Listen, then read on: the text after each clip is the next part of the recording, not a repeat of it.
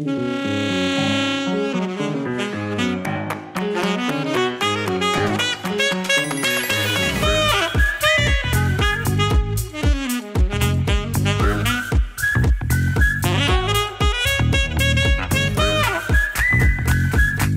jsem František, jsem DJ a saxofonista.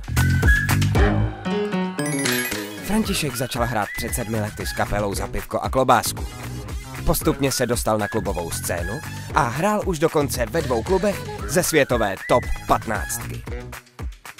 Hudba je jeho srdcovka, ale ne jediná.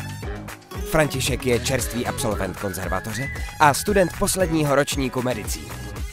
Vypadá to, že doktor z něj bude taky skvělý.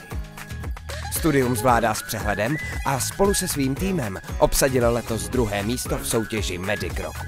Hodně mu dala i humanitární mise v Keni. Skloubit všechno dohromady není snadné. František tím vším ale žije. Užívá si to. Motivují ho lidi. Ten vibe, když to rozjedou na parketě, je pro něj jako droga. Žiju město a to mě baví.